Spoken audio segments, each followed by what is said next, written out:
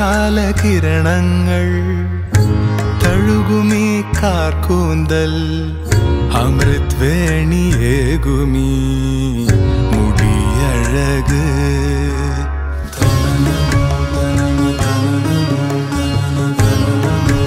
അമൃത്വേനി hair elixir for women. Psychiatry പ്രോസസ്സിലൂടെ സ്ത്രീകൾക്കായി oestrogen hormone വ്യതിയാനങ്ങൾക്കനുസൃതമായി biotechnology പ്രകാരം engineering ചെയ്ത hair elixir. അമൃത്വേനി എന്നാൽ മുടിക്കുള്ള അമൃത്.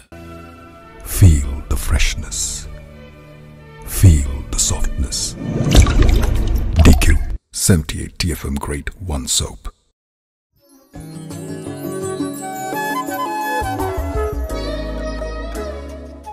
DQUE 78 TFM Grade 1 soap ശുഭരാത്രിയിലേക്ക് എല്ലാവർക്കും സ്വാഗതം. നമ്മൾ ഇന്നലെ ബാക്കി വെച്ച കുറേ വിശേഷങ്ങളും അതിലൊക്കെ കൂടുതൽ പാട്ടുകളും ഒക്കെ ആയിട്ട് വീണ്ടും എൻ്റെ മുന്നിലിരിക്കുന്നത് രാജീവേട്ടനാണ്. സ്വാഗതം ചെയ്യാം രാജീവേട്ടാ. Thank you Geetha. വെൽക്കം. വീണ്ടും വെൽക്കം. വീണ്ടും താങ്ക് യു.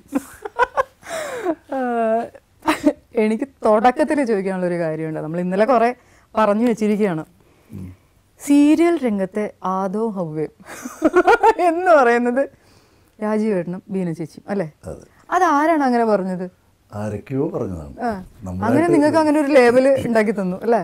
അത് എനിക്ക് തോന്നുന്നു ആദ്യകാലത്ത് സ്ഥിരമായിട്ട് എൻ്റെ പേരായിട്ട് ബീനയായിരുന്നു ആ കാലഘട്ടത്തിൽ. അപ്പം അതൊക്കെ കൊണ്ടായിരിക്കണം അങ്ങനെ പറഞ്ഞത്. അതൊരു ക്രെഡിറ്റ് അല്ലേ? ആണോ? പിന്നല്ലേ സീരിയല് തുടങ്ങിയ സമയത്ത് അല്ലേ? അതെന്നൊക്കെ പറയുന്നത് വലിയ ക്രെഡിറ്റ് അല്ലേ? അല്ലേ ആദിമ പിതാവെന്നൊക്കെ നമ്മളെ പറയുന്നതിൽ വലിയ ക്രെഡിറ്റ് ആയിട്ട് സീരിയൽ രംഗത്തേന്ന് ഞാൻ എടുത്തു പറഞ്ഞു. ഞാനിത് എവിടെ നിന്നൊക്കെയോ കേട്ടിട്ടുണ്ട്. ഏതോ ഇന്റർവ്യൂല് രാജീവേട്ടൻ പറഞ്ഞോ അങ്ങനെയൊക്കെ കേട്ടിട്ടുണ്ട് ഞാൻ അല്ലേ? അങ്ങനെ പറയായിരുന്നു. അങ്ങനെ ഞാൻ അങ്ങനെ കേട്ടിട്ടുണ്ട്. അത് ശരിയാണല്ലോ. ദൂരദർശനൊക്കെ തുടങ്ങിയ സമയത്ത്.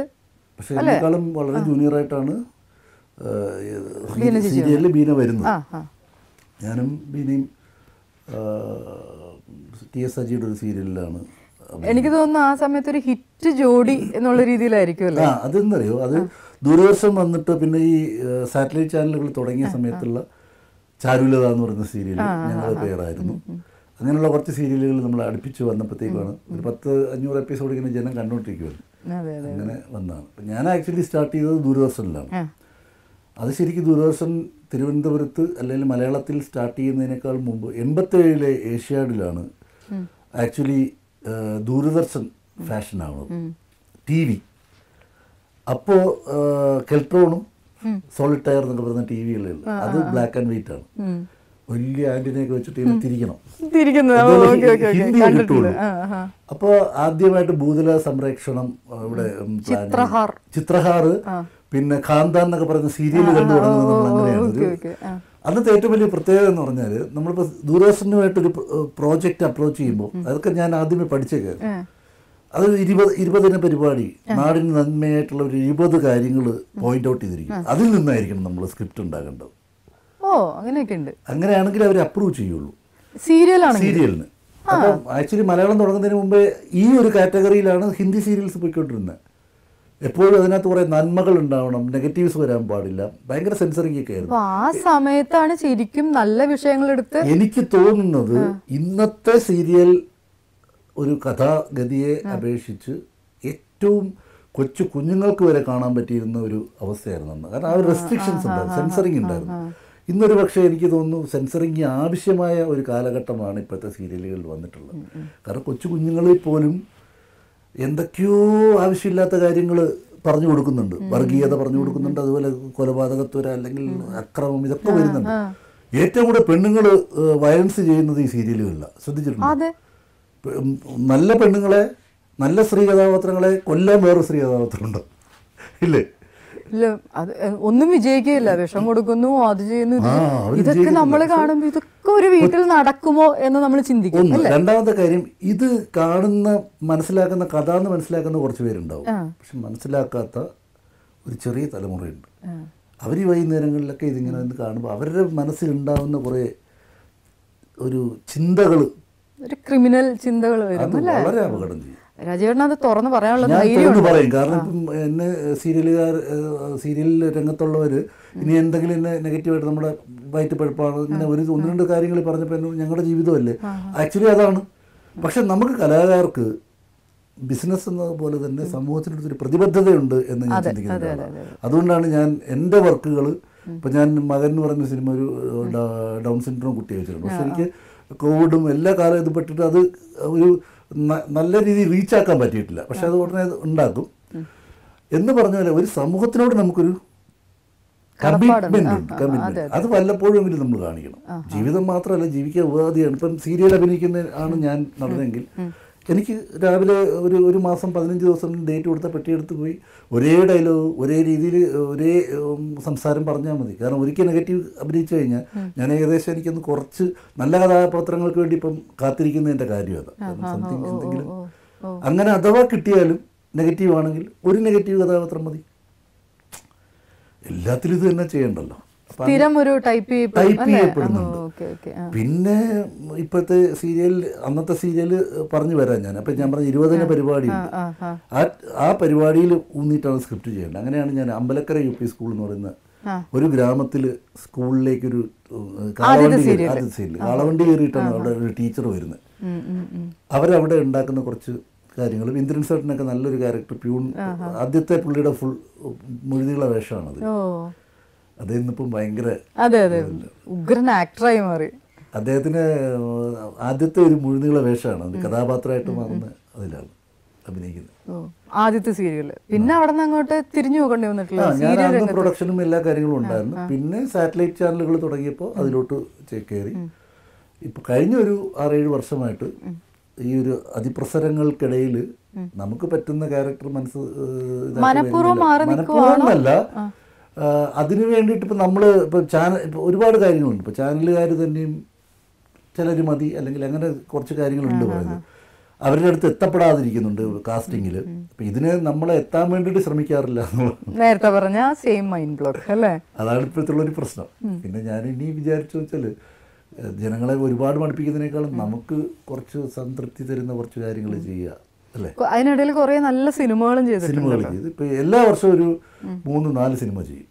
അത് പക്ഷേ അത് ഭയങ്കര മറ്റേ സൂപ്പർ സ്റ്റാർ പടങ്ങളൊന്നുമല്ല, അല്ലാതുള്ള കുറച്ച് ചെറിയ പടങ്ങൾ, ഒരു 4 പടം. പണ്ട് കുറേ ഹിറ്റ് സിനിമകളിൽ വന്നിട്ടില്ലേ സൈന്യത്തിലൊക്കെ? ആ ഒരു വിക്രമൊക്കെ ആയിട്ടുള്ള ഒരു സൗഹൃദവും കാര്യങ്ങളൊക്കെ ഒന്ന് പറയാം. പക്ഷെ അത് സൈന്യത്തിൽ വരാനുള്ള കാരണം വെച്ചാൽ ജോഷി, ഇപ്പം ഞാൻ ജോഷി സാറ്, IVC സാറ്, അർത്ഥന നല്ല ക്യാരക്ടർ ചെയ്തു. അപ്പം ആ ഒരു തലമുറയിൽപ്പെട്ട അവർക്കൊക്കെ നമ്മളോട് ഒരു പ്രത്യേക താല്പര്യം ഉണ്ടായിരുന്നു. അപ്പം ഇപ്പോൾ വെച്ചാൽ സിനിമയുടെ ഒരുപാട് മാറ്റങ്ങളുണ്ട്. പിന്നെ നമ്മൾ തന്നെ ക്രിയേറ്റ് ചെയ്യുന്ന അവസരങ്ങളാണല്ലോ ഇപ്പോഴുള്ളത്. അന്ന് പ്രഗത്ഭരായിട്ടുള്ള സമയത്ത് അവർ ശരിക്കും അതൊക്കെ ഒരു വലിയ ഭാഗ്യം തന്നെ. ഇപ്പം ഞാൻ പറഞ്ഞ ഈ കാലഘട്ടത്തിൽ ജനിക്കാൻ പറ്റിയില്ലല്ലോ എന്നൊക്കെ പറയുന്നതിനെ പോലെ അതിൻ്റെ ഏറ്റവും നെഗറ്റീവ് വേറൊരു വശം എന്താണെന്നറിയോ, അന്ന് ജനിച്ചാണ് ഏറ്റവും വലിയ ഭാഗ്യം. അങ്ങനെയും ചിന്തിക്കാം അല്ലേ. കാരണം സിനിമ എന്ന് പറയുന്നൊരു മീഡിയത്തെ ഫലപ്രദമായി വളരെ ടെക്നിക്കലി ഉപയോഗിച്ച കുറേ സംവിധായകർക്കൊപ്പം നമുക്ക് അഭിനയിക്കാനൊക്കെ പറ്റി. ശശിയേട്ടൻ്റെയൊക്കെ അഭിനയ ഇതെന്ന് പറഞ്ഞാൽ ഒരു 50 ആർട്ടിസ്റ്റ് ഉണ്ടെങ്കിലും അദ്ദേഹം എങ്ങനെ ആ ഫ്രെയിമിനകത്ത് ഓരോരുത്തർക്ക് പ്രോമിനൻസ് കൊടുക്കുന്നുള്ളതൊരു കണ്ടുപിടിക്കേണ്ട കാര്യമാണ് ഓരോ ക്യാരക്ടേഴ്സിനും. അതുപോലെ ജോഷിയേട്ടൻ്റെ പടം, ജോഷിയേട്ടൻ ശരിക്കും ഞാൻ ആദ്യം പറഞ്ഞ വിടരുന്ന മുട്ടുകൾ സിനിമയിൽ അസോസിയേറ്റ് ഡയറക്ടറായിരുന്നു. അപ്പം അന്ന് മുതലൊരു ചേട്ടൻ അനിയൻ ബന്ധമാണ്. എന്നെ കണ്ട് എന്താ എവിടെയാണ് നീ ഇപ്പോൾ എവിടെ അങ്ങനെ ചോദിക്കുന്നതും ഭക്ഷണം കഴിച്ചു അത്ര അടുപ്പമുള്ളതാണ്. പക്ഷേ ജോഷിയേട്ടൻ്റെ അടുത്ത് പോലും പോയിട്ടൊരു സമയത്ത് എനിക്കൊരു ക്യാരക്ടർ വേണമെന്ന് പറയാറില്ല. ഞാൻ കാണുമ്പോൾ പറഞ്ഞു പോകും. എനിക്ക് തോന്നുന്നു അത് ഒരു തരത്തില് ചിലപ്പോൾ സൗഹൃദങ്ങൾ മുതലെടുക്കണ്ട അല്ല എന്നറിയോ. അതിനകത്തുള്ള ഒരു മെയിൻ സംഭവം പല സുഹൃത്തുക്കൾക്കും നല്ല സൗഹൃദമാണ്, പക്ഷെ അവർക്ക് നമ്മളെ സഹായിക്കാൻ പറ്റാത്തൊരു സന്ദർഭത്തിൽ ചിലപ്പോൾ അവർ നമ്മളെ അവോയ്ഡ് ചെയ്യും. എന്നെ സംബന്ധിച്ചിടത്തോളം എനിക്ക് ഏറ്റവും പെയിൻഫുൾ അതാണ്. അതാ ഞാൻ പറഞ്ഞത്, ഒരു സ്ഥലത്ത് നമ്മളെ അവോയ്ഡ് ചെയ്യുന്നു, നമ്മളൊരു അധികപ്പറ്റായിട്ട് തോന്നുന്നൊരു സന്ദർഭം വന്നാൽ ഞാൻ അവിടെ നിൽക്കില്ല. അതിപ്പോൾ ജീവിതത്തിൻ്റെ കേസിലായാലും എന്തിൻ്റെ സൗഹൃദത്തിൻ്റെ കേസിലായാലും പ്രൊഫഷൻ്റെ കേസിലായാലും നമുക്കവിടെ അർഹമായ സ്ഥാനം ഉണ്ടെങ്കിൽ എന്താ ഈ സ്ഥാനം ചോദിച്ചാൽ അത് എനിക്കറിയില്ല. ഒരു സ്നേഹം, അതല്ല നമ്മുടെ ശല്യമായിട്ട് തോന്നുന്നു മെനക്കെടുത്താണെന്നൊന്നും ഒരാളെ കൊണ്ട് പറയിപ്പിക്കാൻ എനിക്ക് പറ്റത്തില്ല. ഇന്ന് വരെ ഞാൻ പറയിപ്പിച്ചിട്ടുമില്ല. അതൊരു ക്വാളിറ്റിയാണ്. അതാവും ചിലപ്പോൾ നെഗറ്റീവായിട്ട്. പക്ഷേ എനിക്ക് എൻ്റേതായിട്ടുള്ളൊരു സമയം വരും, അല്ലെങ്കിൽ എൻ്റേതായിട്ടുള്ള വ്യക്തിമുദ്ര പതിപ്പിക്കാൻ പറ്റും എന്നുള്ളൊരു വിശ്വാസം ഇപ്പോഴും ഉണ്ട്.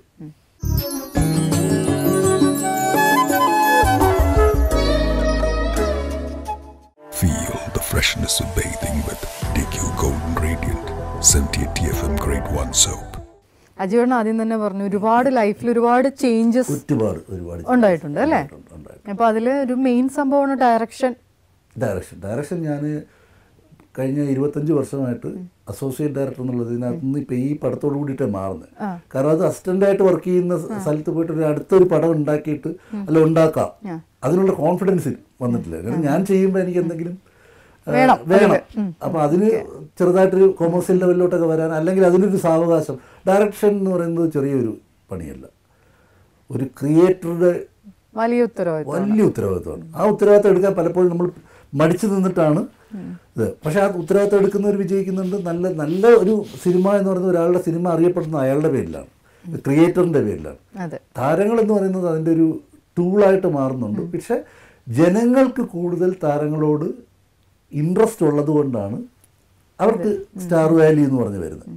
പക്ഷെ ഒരു ക്രിയേഷൻ, ഒരു സിനിമയുടെ ടോട്ടൽ ഉത്തരവാദിത്വം ഡയറക്ടറാണ്, ഉറപ്പാണ്. അപ്പം അതിന് ഉള്ള ഒരു മനസാന്നിധ്യം ഇപ്പോൾ വന്നു തുടങ്ങിയതേ ഉള്ളൂ. ഇനി എനിക്ക് ചെയ്യാനുണ്ട്.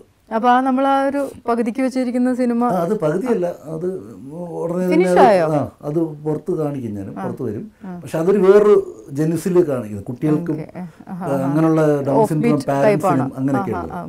ഇപ്പം ഞാൻ പുതുതായിട്ട് ഇപ്പോൾ എഴുതിക്കൊണ്ടിരിക്കുന്ന വെച്ചാൽ ഒരു കൊമേഴ്സ്യൽ ഒരു മർഡർ മിസ്റ്ററിയാണ്. ആ സ്ക്രിപ്റ്റിങ്ങിലാണ്. അതൊരു മർഡർ മിസ്റ്ററിയാണ്. ഒരു കൊലപാതകം ബേസ് ചെയ്തിട്ട് പോകുന്നൊരു സംഭവം. ഞാൻ ഡയറക്റ്റ് ചെയ്യും. കഥയും തിരക്കഥയുണ്ട്. എൻ്റെ കൂടെ തിരക്കഥ ഹെൽപ്പ് ചെയ്യാൻ 2 പേരുണ്ട്. അതിൻ്റെ വർക്കിലാണ് ഇപ്പോൾ. ഇപ്പോൾ കഴിഞ്ഞ സിനിമകൾ, ഇപ്പോൾ ഇനി ഇറങ്ങാനിരിക്കുന്ന സിനിമകൾ അഭിനയിക്കുന്നതായിരുന്നു. ഇപ്പം ഞാൻ ഹോളി ഫാദർ എന്ന് പറഞ്ഞിട്ട് ബ്രൈറ്റ് സാമിൻ്റെ അദ്ദേഹത്തിൻ്റെ സംവിധാനത്തിൽ ഒരു പടം അഭിനയിച്ചിട്ടുണ്ട്. വളരെ നല്ലൊരു സബ്ജക്റ്റാണ്. മറീന മൈക്കിളാണ് മെയിൻ കഥാപാത്രം അവതരിപ്പിച്ചിരിക്കുന്നത്. പിന്നെ രാജു തോട്ടം, അദ്ദേഹം പ്രവാസിയായിട്ടുള്ളൊരു കലാകാരനാണ്. അദ്ദേഹം ഒരു അച്ഛൻ്റെയും മകളുടെയും ഒരു ഇഴയെടുപ്പം, ബന്ധത്തിൻ്റെ ഇന്നത്തെ ജനറേഷനിലെ കുട്ടികൾ എനിക്ക് തോന്നുന്നു കണ്ടിരിക്കേണ്ട ഒരു സിനിമയാണ്. കാരണം മാതാപിതാക്കളെയും ഒരു എന്താ പറയുന്ന ആ തലമുറയെ മറന്നുപോകുന്നൊരു യുവജനത ഇപ്പോൾ വളരുന്നുണ്ടോ എന്നെനിക്ക് സംശയമുണ്ട്, കുറച്ച് ഭാഗമെങ്കിലും. അത് പാടില്ല. ചേട്ടൻ്റെ ക്യാരക്ടറിനെ കുറിച്ച് ഞാനതിനകത്ത് ഈ മറീനയുടെ ഒരു അങ്കിളുടെ ക്യാരക്ടറാണ്. നല്ല ക്യാരക്ടറാണ്. അതിന് കുറച്ച് കഥാപാത്രങ്ങളേ ഉള്ളൂ, പക്ഷേ ആ കഥാപാത്രങ്ങൾക്കെല്ലാം അതിൻ്റെതായിട്ടുള്ള പ്രോമിനൻസ് ഉണ്ട്. അതാണ് ഈ വർഷം ആദ്യം ചെയ്ത സിനിമ. പിന്നെ ഇപ്പോൾ കടൽ മീനുകൾ എന്ന് പറഞ്ഞിട്ട് അജിത് സുമാരൻ എന്ന് പറഞ്ഞൊരു പുള്ളിയും നമ്മുടെ ഒരു പഴയ ചങ്ങാതി ബ്രദറും ഒക്കെയാണ്. മ്യൂസിക് ഡയറക്ടറായിരുന്നു അജിത്ത്. അദ്ദേഹം സിനിമ സംവിധാനം ചെയ്യുന്നു. അതിനകത്തും ഒരു കുഴപ്പമില്ലാത്തൊരു ക്യാരക്ടർ ചെയ്യുന്നുണ്ട്. പിന്നെ അതൊക്കെയാണ് വെയിറ്റ് ചെയ്തിരിക്കുന്നത്. അതാണ് ഇപ്പോൾ വെയിറ്റ് ചെയ്തിരിക്കുന്നത്. ഇനിയും നല്ല പ്രോജക്റ്റുകൾ വരുന്നു പ്രതീക്ഷിക്കുന്നു. ആ പ്രതീക്ഷ വെച്ചിട്ട് നമുക്കൊരു പാട്ടിലേക്ക് പോയാലോ? പാട്ട് കേൾക്കാതിരിക്കാൻ പറ്റുന്നില്ല. നമ്മൾ എന്തോരം സംസാരിച്ചു, ഒരു പാട്ട് അതിനിടയിൽ പോകേണ്ട സമയം എപ്പോഴേ കഴിഞ്ഞു. ദാസേട്ടൻ SPB കഴിഞ്ഞാൽ പിന്നെ ആരുടെ പാട്ടുകളാണ് കൂടുതൽ കേൾക്കാറ്? എനിക്ക് ഇഷ്ടം എന്ന് പറഞ്ഞാൽ എല്ലാവരുടെ പാട്ടും ഇഷ്ടമാണ്. എല്ലാ ടൈപ്പും ഇഷ്ടമാണ്. പക്ഷേ എനിക്കൊന്ന് മെലഡി കൂടുതൽ ഇഷ്ടപ്പെടുന്നതുകൊണ്ട് എനിക്ക് പഴയ, നിങ്ങൾ ഇപ്പോഴത്തെ ജനറേഷൻ കേട്ടിട്ടുണ്ടോ എന്ന് എനിക്കറിയത്തില്ല, PB ശ്രീനിവാസ് എന്ന് പറഞ്ഞിട്ടൊരു ഗായകനുണ്ടായിരുന്നു. നമ്മുടെ സിനിമ ഇൻഡസ്ട്രിയിൽ തുടക്കം വന്ന സമയത്ത് ത്യാഗരാജ ഭാഗവതരാണ് ആദ്യത്തെ ഗായകൻ, അറിയാം, ആദ്യകാലത്തെ ഗായകൻ. അദ്ദേഹം നടനും ഗായകനും കൂടെ. അദ്ദേഹത്തിൻ്റെ സിനിമകളിൽ അദ്ദേഹം തന്നെയായിരുന്നു പാടിക്കൊണ്ട്. പിന്നെ തമിഴ് മലയാളത്തിലൊക്കെ AM രാജ അവരൊക്കെ വന്നു. പിന്നെയാണ് ദാസേട്ടനാണ് ഒരു റെവല്യൂഷനായിട്ട് വരുന്നത്. അതിനു മുമ്പ് പിന്നെ പട്ടണക്കാട് പുരുഷോത്തമൻ, അങ്ങനെ കുറച്ച് ഗായകരൊക്കെ ഉണ്ടായിരുന്നു. പക്ഷെ സിനിമ കുറച്ച് ഹരമായി മാറി തുടങ്ങിയ സമയത്താണ് ഈ ദാസേട്ടൻ്റെയൊക്കെ വരാം. ദാസേട്ടൻ്റെയൊക്കെ ഇൻസ്പിറേഷൻ മുഹമ്മദ് റാഫി, മന്നാടെ. അപ്പോൾ PB ശ്രീനിവാസ് എന്ന് പറയുന്നൊരു ഗായകനുണ്ട്. അദ്ദേഹത്തിൻ്റെ ഒരു തമിഴ് പാട്ടാണ്. മലയാളത്തിൽ ഒരുപാട് പാട്ട് പാടിയിട്ടുണ്ട്. നിലവേ എന്നിടം നെരുങ്ങാതെ നീ നിനയ്ക്കും ഇടത്തിൽ നാനില്ലേ, നിലവേ എന്നിടം നെരുങ്ങാതെ നീ നിനയ്ക്കും ഇടത്തിൽ നാനില്ലേ. മലരേ എന്നിടം മയങ്കാതെ നീ മയങ്ങും വകയിൽ നാനില്ലേ നിലവേ എന്നിടം നെരുങ്ങാതെ നീ നിനക്കും ഇടത്തിൽ നാനില്ലേ. കേട്ടോ പാട്ട്? കേട്ടിട്ടില്ല. പക്ഷെ ഇപ്പൊ പാടുന്ന കേൾക്കുമ്പോ എന്താ രസം. അപ്പം അന്ന് അവരൊക്കെയാണ് സിനിമ, മലയാള സിനിമ എന്ന് മാത്രം പറയുന്നതല്ല, സിനിമയിലെ ഗാനത്തിൻ്റെ മെയിൻ ആൾക്കാർ. പിന്നെ ജയചന്ദ്രൻ അന്നും ഇന്നും ഒരു ലെജൻഡറി സിംഗറല്ലേ. ഓമനേ നിൻരാഗഭാവം താമരത്തനുവായി ഇതളിട്ടുണരും താളലയങ്ങൾ, ഇതളിട്ടുണരും താളലയങ്ങൾ ഈറൻ പൂന്തുകിലായി രതിയോ രാഗനദിയോ നീ സുഖ രംഗസോപാനമോ ചന്ദനത്തിൽ കടഞ്ഞെടുത്തൊരു സുന്ദരീ ശില്പം. എത്ര പാട്ടുകൾ ഇങ്ങനെ പാടിക്കൊണ്ടിരുന്ന തീരൂലല്ലേ. അതുപോലെ ഇത് രസമാണ് കേട്ടത്. ദേവരാജൻ ആ കാലഘട്ടത്തിലുള്ള സോങ്സ്, പിന്നെ സലിൽ ചൗധരിയുടെ പൂമാനം പൂത്തുലഞ്ഞേ പൂവല്ലിക്കുടിലിൽ എൻ്റെ കരളുണന്നു കിളി. അദ്ദേഹത്തിൻ്റെ പാട്ടുകൾ ഇങ്ങനെ ഓരോ നോട്ടായിരിക്കും. തെളിഞ്ഞോ പുഴയും വയലും പൊന്നോണം കാത്ത നെഞ്ചും പൂമാനം പൂത്തുലഞ്ഞേ.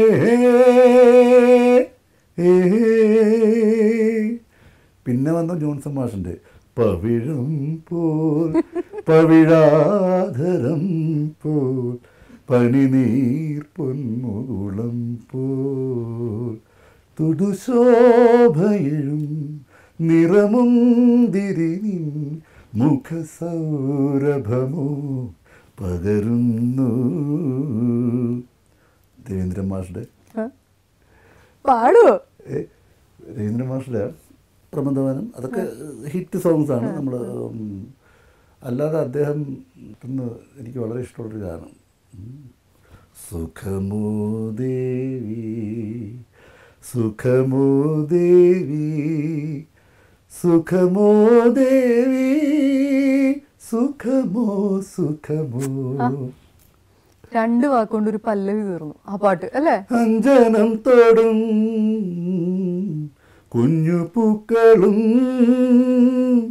അഞ്ചിതമാപ്പൂപ്പീലിയും അഴകിൽ തോതിയ മുടിയിൽ തിരുകി കളമൊഴികൾ കുശലം ചൊല്ലും കളമൊഴികൾ കുശലം ചൊല്ലും. ശരിക്കും ഇപ്പോഴത്തെ തലമുറയ്ക്ക് വഴികാട്ടികളായിട്ടുള്ളവരാണ് ഈ ലെജൻസ് അല്ലേ. ശരിക്കും ഈ തലമുറ എന്ത് ചെയ്യുമ്പോഴും ഇവരുടെ ഒരു കാൽപ്പാടുകൾ പിന്തുടർന്നാൽ എനിക്ക് തോന്നുന്നത് കുറെ കൂടെ നല്ല റിസൾട്ട് കൊടുക്കാൻ പറ്റുന്നുള്ള. എല്ലാത്തിനും കാലഘട്ടത്തിൻ്റെതായിട്ടുള്ളൊരു വ്യത്യസ്തതയുണ്ട്. ഇപ്പം ഞാൻ ആദ്യത്തെ സീരിയൽ ചെയ്യാനായിട്ട് വളരെ ലോ ബാൻഡ് ക്യാമറയാണ്. അതിന് ഇക്കക്കാമി എന്ന് പറയുന്നൊരു ക്യാമറ, വലിയ പെട്ടി ക്യാമറ. അന്ന് ദൂരദർശനിൽ കൊണ്ടുവയ്ക്കുന്നത് അറിയത്തില്ല. അതല്ല നമ്മൾ ഔട്ട്ഡോർ യൂസ് ചെയ്യുന്നത്. അതിനുവേണ്ടി യൂസ് ചെയ്യുന്നൊരു ക്യാമറ ഉണ്ട്, അത് ലോ ബാൻഡിലുള്ളത്. ആ ടെക്നോളജി മാറിയിട്ട് ഇന്ന് ഡിജിറ്റൽ വരെയായി. ഏതാ ടി വി ആയാലും പിന്നെ സിനിമയായാലും. സിനിമയിൽ അന്ന് ഈ ശരിക്കും വളരെ മനസാന്നിധ്യമുള്ളവർക്ക് മാത്രമേ അഭിനയിക്കാൻ പറ്റത്തുള്ളൂ. അറിയാമോ, ഈ ക്ലാപ്പടിയും കഴിഞ്ഞിട്ട് ഡയലോഗ് പറഞ്ഞു തുടങ്ങണമെന്നില്ല, ഭയങ്കര പാടാണ്. കറക്റ്റ് ഷാർപ്പിന് എടുത്തില്ലെങ്കിൽ ഒരു ഇത്ര ഫിലിം പോയി കഴിഞ്ഞാൽ നഷ്ടമാണ്, ഭയങ്കര പൈസ നഷ്ടമല്ലേ. സോ അത്രയും ടൈമിങ്ങുള്ള നടന്മാർക്കേ അന്ന് നിൽക്കാൻ പറ്റുള്ളായിരുന്നു. കാലഘട്ടം മാറി. ഇന്നിപ്പം ഈ പറഞ്ഞ മാതിരി നമുക്ക് എത്ര പ്രാവശ്യം വേണമെങ്കിലും കട്ട് ചെയ്യാം, എത്ര പ്രാവശ്യം വേണമെങ്കിലും വീടെടുക്കാം. പക്ഷെ ക്വാളിറ്റി വ്യത്യാസമുണ്ട്, കാലഘട്ടത്തിനനുസരിച്ചുള്ള ക്വാളിറ്റി വ്യത്യാസം. അതും നിലനിർത്തിക്കൊണ്ട് നമ്മുടെ പൂർവികരുടെ നല്ല കാര്യങ്ങളും കൂടെ അഡോപ്റ്റ് ചെയ്തിട്ട് ചെയ്താൽ എനിക്ക് തോന്നുന്നു കലാരംഗം കുറച്ചുകൂടെ നന്നാവും തോന്നുന്നു.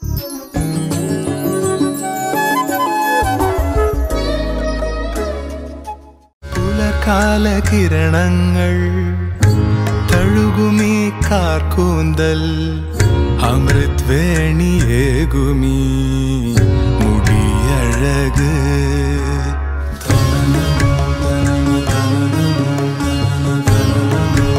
അമൃത്വേനി ഹെയർ എലിക്സർ ഫോർ വിമൻ. എനിക്കിപ്പോൾ ഇങ്ങനെ ഇരുന്ന് പാട്ടുകൾ കേൾക്കുമ്പോൾ ശരിക്കും മിസ് ചെയ്യുന്നു രാജീവ് രംഗൻ എന്ന് പറഞ്ഞൊരു വലിയ ഗായകൻ ആവേണ്ട ഒരാള് അല്ലേ? ഞാൻ ശരിക്കും മിസ് ചെയ്യുന്നുണ്ട്, ശരിക്കും സത്യം. പറയാൻ പറ്റില്ല. നമുക്ക് ഞാൻ പറഞ്ഞിപ്പം സിംഗറാണ്. ഇപ്പോഴത്തെ എന്താ മാഷപ്പ് ഒക്കെ ഉണ്ടല്ലോ, അതിലൊക്കെ ഞാൻ നീ ഒന്ന് കൈവച്ച് തുടങ്ങാം. പിന്നെ അല്ല, അപ്പൊ പിന്നെ കുറച്ചുകൂടെ ന്യൂ ജനറേഷൻ നമ്മളെ അംഗീകരിക്കുമല്ലോ. ഒരു ന്യൂജൻ സിംഗർ ആവട്ടെ. നമ്മൾ എങ്ങനെയൊക്കെ പോയാലും അവസാനം ഫാമിലി നോക്കാതെ പറ്റില്ലല്ലോ. അപ്പൊ ഫാമിലിയെ കുറിച്ച് ഫാമിലി എന്ന് പറഞ്ഞാൽ എൻ്റെ നല്ല സപ്പോർട്ടാണ് ഫാമിലി. അച്ഛനും അമ്മയും അവരുടെ ഒരു ഇതുണ്ടായിരുന്നു. അത് കഴിഞ്ഞ് നമ്മുടെ വൈവാഹിക ജീവിതം എന്ന് പറയുന്നത് കുറേ ഒബ്സ്റ്റക്കിൾസിൽ കൂടെ പോയതാണ്. അത് കുറേ പേർക്ക് അറിയാം, കുറേ പേർക്ക് അറിയില്ല. പക്ഷെ എനിഹൗ ഇപ്പം ഞാൻ സെറ്റിൽഡാണ്, ഹാപ്പിയാണ്. അപ്പോൾ അങ്ങനെ ഒരു എല്ലാം ശാന്തമായി ജീവിതത്തിലൊരു ശാന്തത വന്നത് എനിക്ക് ഈ അടുത്ത കാലത്താണ്. അപ്പോൾ എല്ലാ ഫാമിലി സപ്പോർട്ടുണ്ട്. പിന്നെ മക്കളെല്ലാവരും, മോൻ മൂത്തയാൾ പിന്നെ എൻജിനീയറാണ്, വർക്ക് ചെയ്യുന്നുണ്ട്. സെക്കൻഡ് വൺ ഈസ് ഇൻഫോ പാർക്കിൽ വർക്ക് ചെയ്യുന്നുണ്ട്. അപ്പോൾ അവരൊക്കെ ആ ലെവലായി. മോള് വർക്ക് ചെയ്യുന്നുണ്ട്. ഇളയമോൻ +2 ആണ്.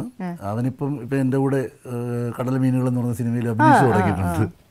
അപ്പം അങ്ങനെയൊക്കെ കുറച്ച് സന്തോഷകരമായിട്ടുള്ള കാര്യങ്ങളാണ്. പിന്നെ കുറച്ച് ഞാൻ ആലോചിക്കുന്നത് വെച്ചാൽ നമുക്ക് ഈ മറ്റു തരത്തിലുള്ള സ്ട്രെസ്സുകൾ കുറയുമ്പോഴാണല്ലോ നമുക്ക് കലാരംഗത്ത് കൂടുതൽ ശ്രദ്ധിക്കാൻ പറ്റുക. സത്യം.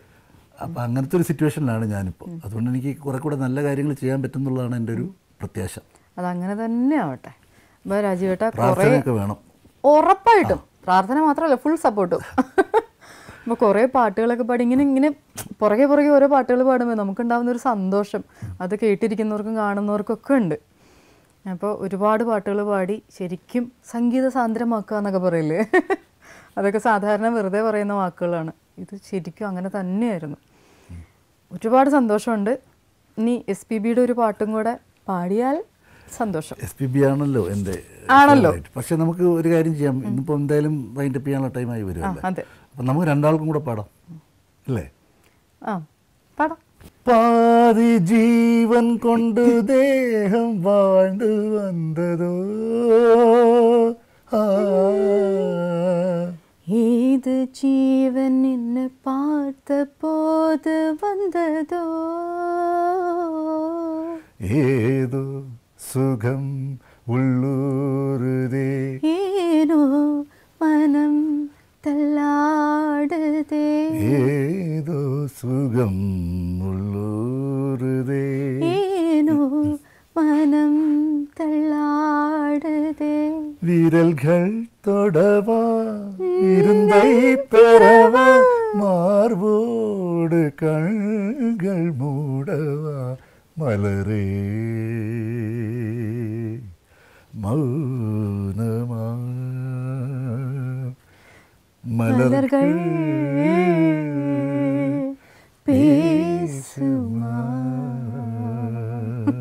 താങ്ക് യു സോ മച്ച് കേട്ടോ.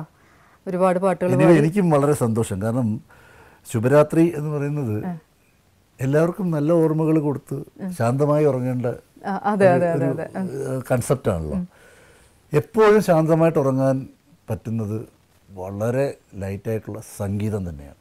സംഗീതം കേൾക്കുക, സംഗീതത്തെ ഇഷ്ടപ്പെടുന്നവർക്ക് എനിക്ക് തോന്നുന്നു അങ്ങനെയല്ലേ മീരയ്ക്ക്? പാട്ട് കേട്ട് തന്നെ ഉറങ്ങാം അല്ലേ? അപ്പോൾ അതിന് ഈ ഒരു എപ്പിസോഡ് എല്ലാവർക്കും ഒരു സംഗീത സാന്ദ്രമായിട്ടുള്ള അല്ലെങ്കിൽ ഒരു നല്ല ഒരു അനുഭവം ആയിക്കോട്ടെ എന്ന് ഞാൻ പ്രതീക്ഷിക്കുന്നു, ആവട്ടെ എന്ന് പ്രതീക്ഷിക്കുന്നു. എല്ലാവർക്കും, എല്ലാ ജനങ്ങൾക്കും ഇപ്പോൾ കോവിഡും കൊറോണയും ഇങ്ങനത്തുള്ള എന്താ പറയുന്ന ആവലാതികളില്ലാത്ത ഒരു അടുത്ത ദിനങ്ങൾ വരട്ടെ എന്ന് പ്രത്യാശിക്കുന്നു.